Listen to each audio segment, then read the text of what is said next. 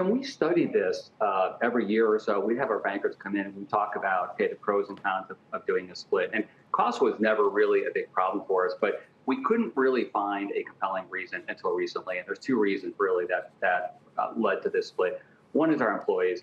It was getting harder and harder for us to get the right denomination because we reward our top performing managers with stock in the company. We want them to celebrate our success with us. And it was getting harder and harder where if you wanted to reward a manager with $4,000 worth of stock, you'd either have to award $3,000 or $6,000. So that made it a challenge.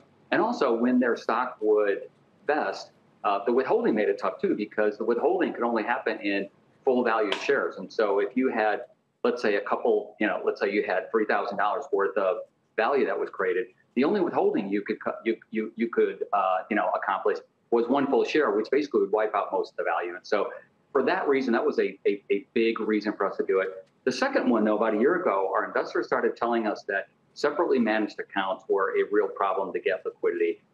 These accounts typically, I'm sure you know this, Jim, they tend to be small. They tend to be in the 50,000 to 100,000 range. But in total, they're the fastest growing investment class. And they total now over $2 trillion. So it's a lot of small accounts that add up. So if you've got a $50,000 account, your choice is either to have no exposure to Chipotle or you have to over-index and get a 6% exposure to Chipotle when our stock is trading at 3,000. Those two reasons combined, Jim, cause us to say, let's do it. Let's go ahead and do the split.